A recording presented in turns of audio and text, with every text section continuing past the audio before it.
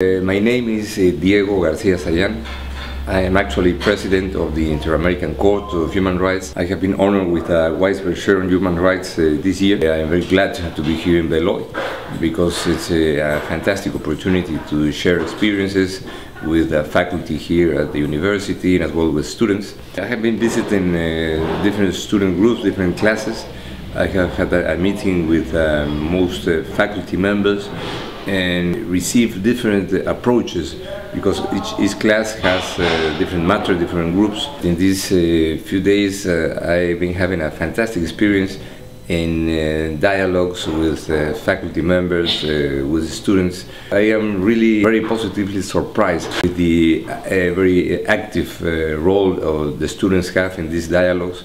Of course they make questions, but as well they have their own point of view, and they even have some criticism regarding some of the essays I have presented to be circulated in these days. The lecture I will present at Eton Chapel Friday evening, I will refer to the major trends that have been occurring in Latin America in the last decades, especially in the last 10 years.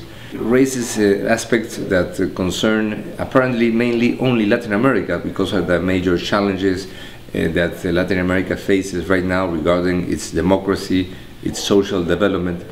But in many aspects, these are common concerns between Latin America and the United States. So to mention some economical, social, and especially aspects that have to do with human rights and democracy. My balance is a quite optimistic one.